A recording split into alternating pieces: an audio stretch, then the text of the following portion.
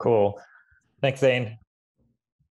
So as I mentioned, I'm going to be talking today about some new tracing capabilities that we've added to Pixie.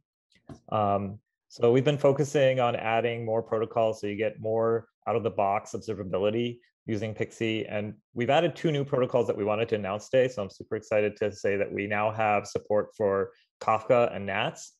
Both of these protocols are essentially message bus systems. So you can post messages kind of in a pub sub kind of way. And then you have consumers which can read the messages off. And these two protocols work the same way that we trace all the other protocols that we have inside Pixie. So this is part of our eBPF-based approach. You don't have to instrument anything. You don't have to change any lines of code. You don't need even to redeploy anything. We just automatically use eBPF to snoop all the traffic, and then we detect whether that traffic is Kafka or NATS. And when we detect that, we automatically start tracing it for you. And then we surface it up through the Pixie platform so that you can see all the good data.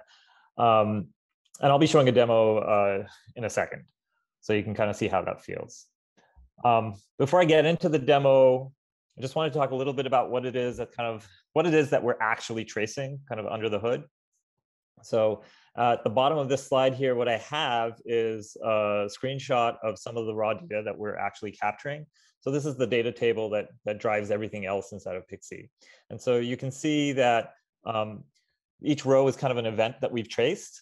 And for every event, we have a timestamp of when that message occurred. We have a source and destination. So which pod did it come from? Which pod was it going to?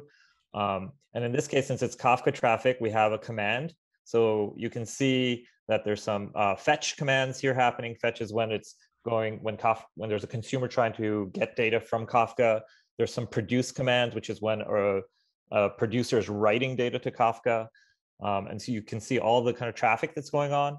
And in addition to that, because of the eBPF-based approach, you can actually get all of the content of the messages as well. So we grab a bunch of information, metadata, and actually the body. So you can see some of that in here. Like if you look at the produce request, which is the third record, you can see that in the response, there's a topics order. So we know that this particular produce request was just published something to the topic called order. So Kafka organizes all of its messages into topics, and this one was posted, something was posted to the order topic. You can also see when you click on them, you can click on any record, you can see more details about it.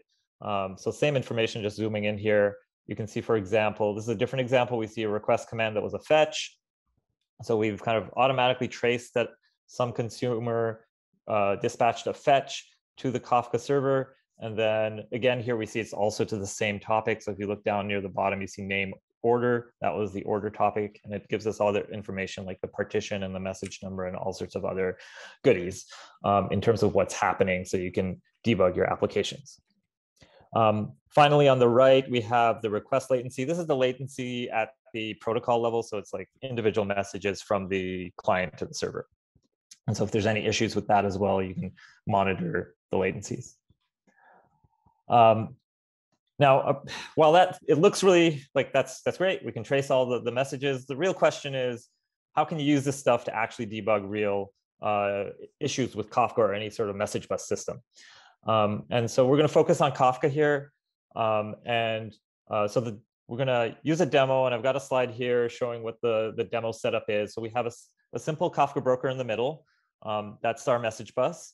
And we have this is an e-commerce kind of website where you can place orders. So there's an order service, kind of that's our front end. It takes orders from the website. And when an order is made, it's just going to publish something or produce something to the Kafka broker into the order topic. And so it'll push that there. And then we have these two consumers on the right-hand side. One's called the shipping service. The other is the invoicing service. And these two services are just kind of constantly polling to see if there's any new orders inside of the message bus, inside of Kafka. And so they're constantly trying to fetch from Kafka. And when they get something new, what they're going to do is they're going to take some action. So the shipping service would initiate the shipping process, and then the invoicing service will take the order, take that information, and generate an invoice out of that. Now, when you have a Kafka broker, when you have an application that has something like a message bus in it, one important question that often arises is, what's the, are my consumers keeping up with the data that's being produced? Is there any lag in my system? So for example, if the producer creates a message with offset 7, offset is Kafka's terminology. So just think of it like a message number 7, and it pushes it to the Kafka broker, right? Ideally, the shipping service and invoicing service immediately pull that same order number and start working on it, right? They pull it out of Kafka and start working on this order number 7. But if there's any issue in your application, then you might see a lag, and it's important to know if any of your services are running behind. And so this is often a question when you have a message bus is are my consumers lagging? Are they running behind? And this is sort of, so the demo we're going to go into is going to try to answer this question, and we'll see how we can use Pixie to answer questions like this. So with that, I'm going to switch. So we'll switch, go to Pixie. So I'm going to go to the home page here for Pixie. And then here's my cluster. So we have the main page. So I'm coming here to the main page of Pixie. And what you see is generally a service map of everything inside your cluster and some other information. But in this case, we're interested in Kafka, right? So there's a number of Kafka scripts. So if you click on the script button here, you can search for those by typing Kafka. And where I usually like to start with, like when I'm trying to just understand what's happening in an application, is we have these flow graph scripts for various different protocols. In this case, we're going to look at Kafka flow graph. But the flow graph script kind of gives you a nice overview of what's happening inside of your system. And so when you click on that, the first thing it's going to tell you is, oh, you require a namespace. So it says, what namespace are you trying to look at the flow graph for? In this case, our demo is in a namespace called Kafka demo. That's our application. So I'm going to click that.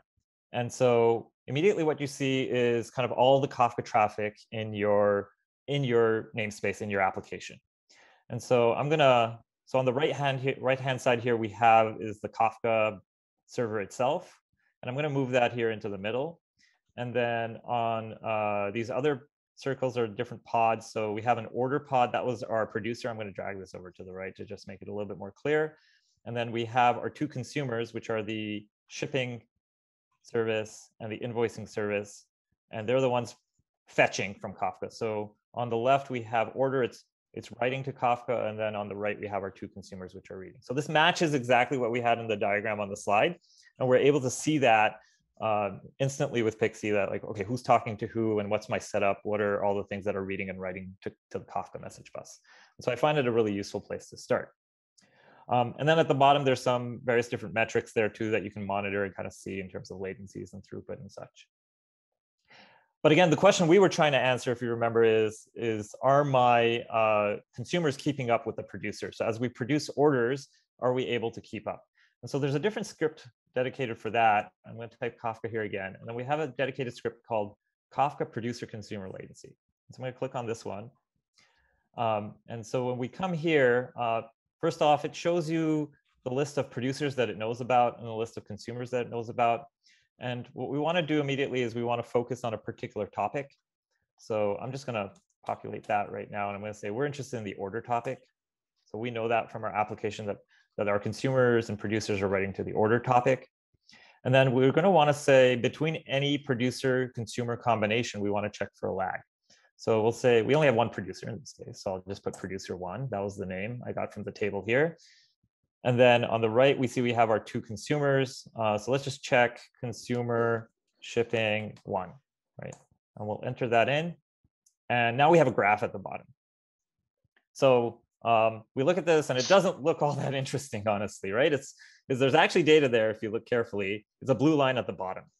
And so what this is actually telling us is that the lag is 0 all the time.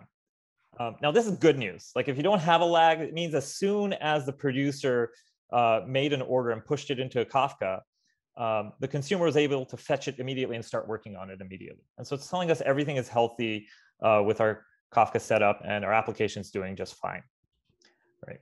Now I'm going to switch over to this other service that we have, which was the invoicing service. I'm going to type consumer invoicing 1 here, and we're going to check that one. And so here we see something different. It's not at 0. And I'm going to extend the time window here a little bit so we can see what's going on. And so what we see here is, whoa, it's not 0. So this should be sending off alarm bells, right? It started off at 0, but it's gradually been creeping up over time. Now, what's happened is, as I've been talking through this demo, my colleague Hannah has actually started some traffic onto our web application. So she started generating some traffic to our website, and it started placing orders. And the shipping service that we looked at initially is efficient, so it's able to kind of keep up with the rate that Hannah set up, and it was able to process all the orders that were coming in and being posted to Kafka. But this other service, our invoicing service, seems to have some sort of performance issue, and it's falling further and further behind, right? The rate of orders that are coming in, it just can't keep up with them. So it started off kind of 0 lag, but then it went up to like 2 seconds, then 4 seconds, and 8 seconds, and 16 seconds. And it's trying, it's fetching data, starting to work on it. It's trying to work on them. And then, it finishes that work and goes back to Kafka and says, what else do you have for me? And then Kafka overloads it with a bunch of more work because it's falling further and further behind. And so by the end of this time window, over this 10-minute window, it's already fallen like 60 seconds behind in its work. And this is super alarming in this case, right? It means we have a problem with our application. If we actually come to the application itself, so in this tab, I have the application. It's a very simple application. It's just meant for demo, so it's nothing fancy. But if you click on shipping, what you'll see is all the shipments that have been made. And I'm going to scroll to the bottom here, and we see it has the last thing it knows about is shipment number 1,253. And if I go to the invoicing page and we look at it, it thinks the last order that was made is 811. So we can actually see this problem manifested in the web application as well. We were able to catch it in Pixie, but we actually see the effect in the website. It's running behind. And if I refresh this page, it is, the invoicing service is trying really hard to kind of keep processing these things. It's now gone up to 827, but it's really not just able to keep up with the rate, and it's falling behind. And this can be a frustrating experience. If imagine you were a customer and you were using this website, you wouldn't be happy because you're seeing conflicting information in the shipping and invoicing pages. So what do you do in a situation like this, right? So once you kind of catch this sort of issue with Pixie, you would want to go back and see what's wrong with your invoicing service, right? Clearly it's not able to keep up. So you'd probably want to go back and maybe thread it so it can process more orders per second, or maybe there's some actual performance issue in there that you want to go fix. So you maybe want to go study it. Is there some bottleneck somewhere that you need to relieve? But then you do want to go fix it and make sure that this line goes back to 0. So that's it for the demo. I'm going to leave it there. Coming back to the slides, we have a bunch of different scripts for Kafka. So we covered the flow graph. We covered the last one, which is the producer-consumer latency. There's other ones that on your own time you can go take a look at and see if they're useful for you and the sorts of questions that you can answer with them. Right. And then this is going to be the last slide that I want to talk about. So we're switching gears a little bit here. So we're done with the Kafka demo, but I wanted to take a moment and talk about the Stirling roadmap. Stirling is our eBPF-based data collector. And it's what's getting all the data that feeds up into the rest of Pixie. And we have a number of tracks inside of Stirling that we work on. We have multiple tracks, but 2 of the major ones are the protocol tracing track and the CPU profiling track. The protocol tracing track is the one that automatically grabs all your protocol traffic without you requiring any instrumentation. And so it currently supports things like HTTP, gRPC for Go, MySQL, Postgres, a bunch of different databases. We have a bunch of protocols. And today we have now Kafka and Nats, which are in beta, and which we encourage you to play around with and see, what sort of information you can get out of them. And obviously, if you run into any issues, please do report them to us.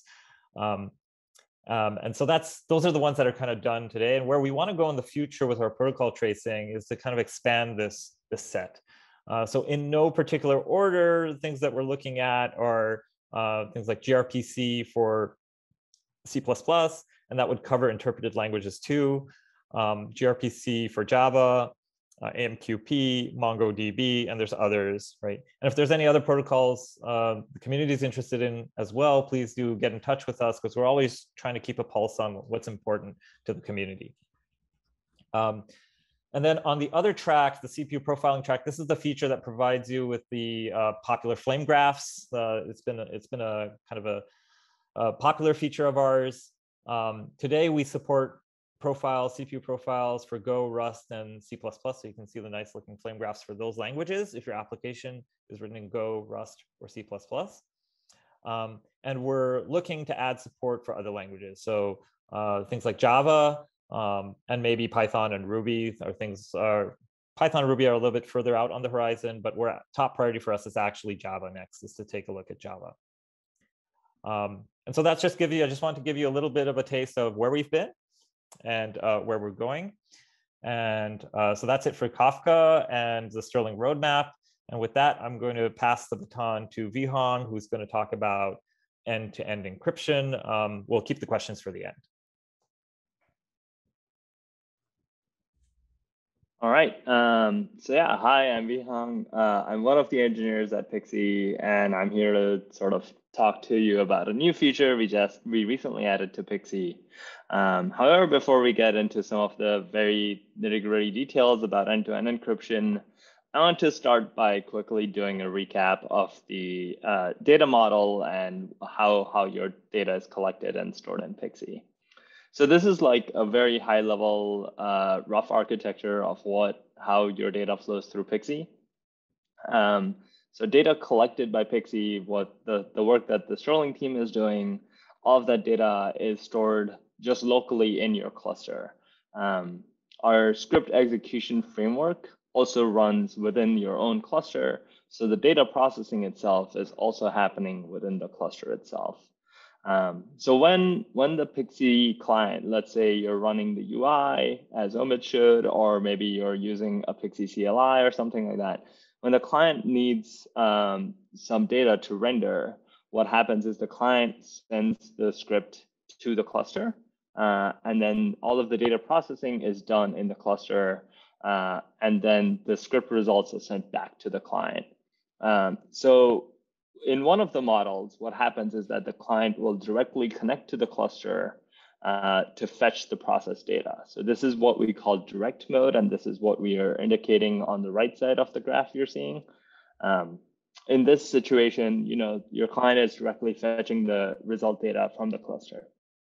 A disadvantage of direct mode that we had to address here at Pixie when we're testing our own product, and also we have noticed elsewhere, is that in this scenario, your clusters might actually be behind some firewalls. And then now you have to punch some holes in these firewalls for all of the Pixie clients to be able to access these clusters and get the script results from. So to address that challenge and simplify sort of the firewall configuration, we built a way for the Pixie cloud to proxy the script results. This is what we call pass-through mode. And so this pass-through mode is a convenience method where Pixie Cloud is just proxying the data between the cluster and the clients. The data isn't persisted anywhere in the cloud. It's just a proxy for the data. And then just a quick reminder, Pixie Cloud itself is also open source. So when we open source Pixie, it's not just the Vizier parts of Pixie, but also cloud. So folks in the community can run Pixie Cloud themselves. And so in pass-through mode, it would still be flowing through an instance of Pixie Cloud that is controlled by you. No matter which of these two data transfer modes you use, all of these connections do still use TLS. So the data is always point-to-point encrypted in transit. However, even in this scenario, it is still possible that you might want to use Pixie Cloud for the convenience, but you might be running a Pixie Cloud instance in an environment you don't fully trust.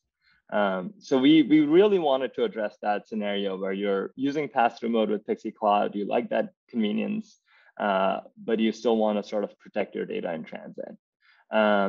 So to address that, we decided to work on end-to-end encryption.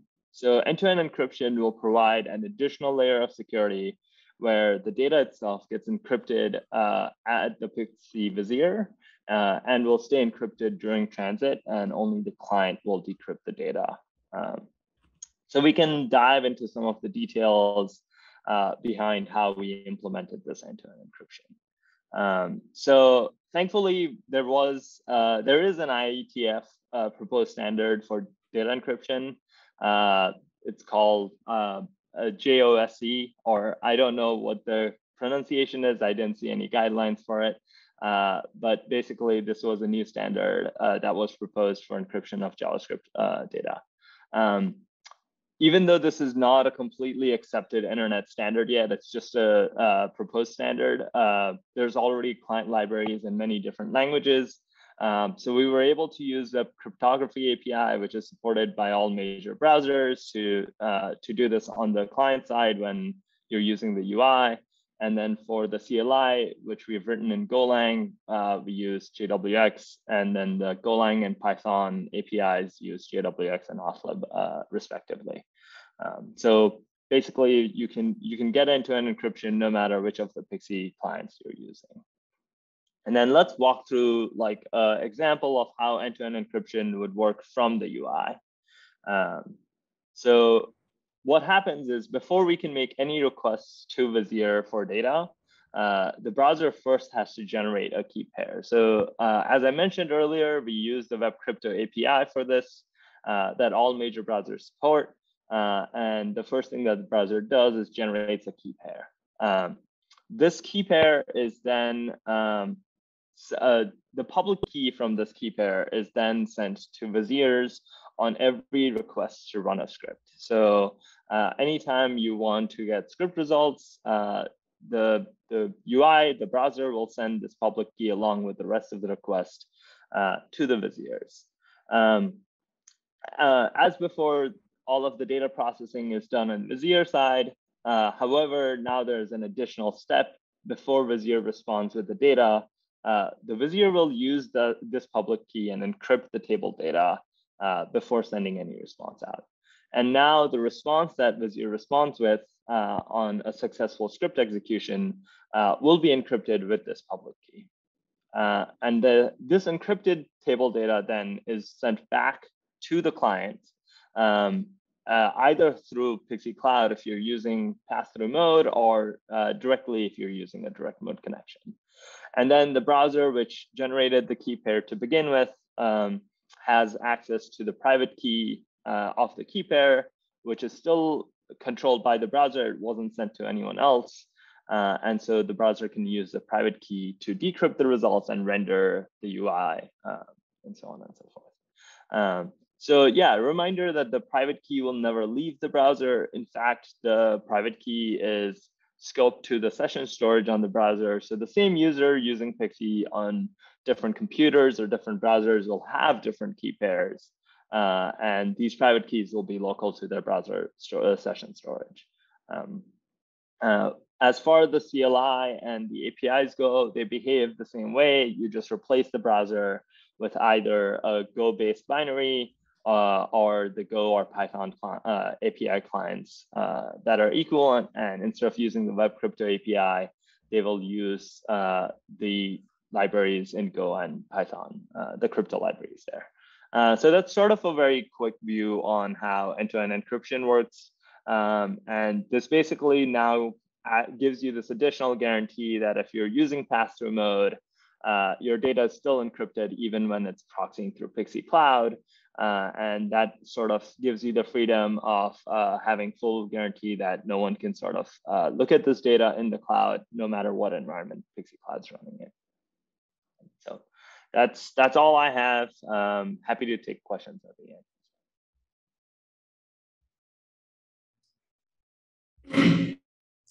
Okay, well, thanks everyone for coming to the meeting. I just have a few quick updates about the community and what we're planning to do moving forward. So Pixie was officially accepted as a CNCF sandbox project.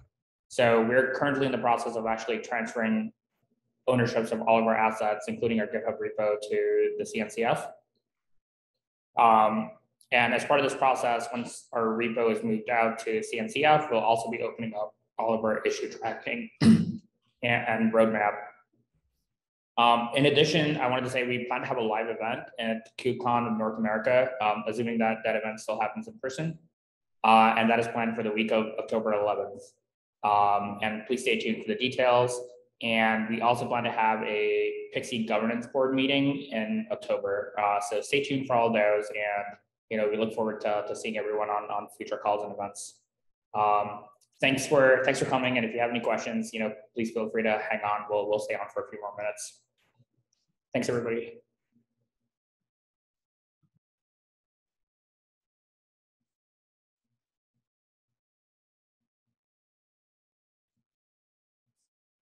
Hey, Omid, I have a question. Are there ways for the community to contribute to protocol tracing? Yeah, that's a great question. We've gotten a number of requests about that in terms of how to contribute protocols. There's a lot of people out in the community who have a protocol of interest that has not been supported yet. Obviously, we're working hard to get those out, but it's great to have community contributions as well. And so one of our goals for a future PxieNot meeting is to actually outline the steps that's required to implement your own protocol parser so that you can just plug it in. So it's the way that Stirling's structured is there is a protocols directory where you can go just implement your own protocol parser, but we're trying to make it a little bit easier to use and document all the exact steps that you need to go through and the pitfalls and things that we've learned along the way. And once we have that document ready, we'll release that out to the community. And we highly encourage people to contribute. It'd be super awesome. And there have been some people out there who have already taken the initiative to try to implement a number of protocol parsers, and we're super excited about that. And we're just trying to make it easier for everyone who wants to contribute. So stay tuned. We'll be publishing a doc for that.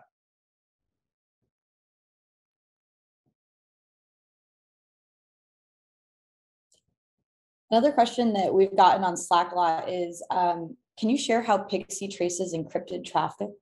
And like, what are the limitations for that? Yeah, so let's see, I think we have, do we still have that backup slide? Let me just go to here. So we can use this slide here to take a look. So the way that Pixie, like the Stirling engine of Pixie traces things is we typically trace things at using eBPF K-probes at the Linux API. And there we're able to trace all of the kind of read and write traffic. So anytime a network call is made to like send packets or receive packets or send a message, receive a message, we trace that information. And then we're able to reconstruct what was happening through our protocol parsers and then surface that up into the rest of Pixie. With encrypted traffic that we can't capture at the kernel interface anymore, because if we capture at the kernel interface, all the data is going to look encrypted to us, and that's kind of useless. So what we do in that case is we actually use eBPF again, but we add different sorts of probes. We add probes on the SSL and TLS libraries themselves, and we trace the data right before it gets encrypted. And then we combine it with all the other information that we have and kind of plug it into the rest of the Stirling framework to parse the protocols and do all the rest of the magic. But essentially, we just have additional probes right before the data gets encrypted at the interface of the TLS SSL library. And by capturing that data, that's how we're able to see the encrypted data. And it works for OpenSSL and Go's crypto TLS library currently. So the traffic has to go through one of those two libraries. If it goes through some other custom library, then we don't currently trace it. But those two libraries cover a good, with OpenSSL alone, we cover a really large swath of the traffic because a lot of people are using OpenSSL.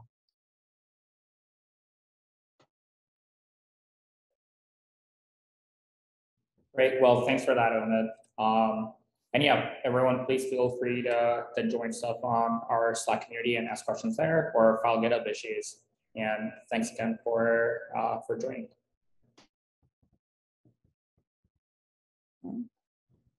Bye.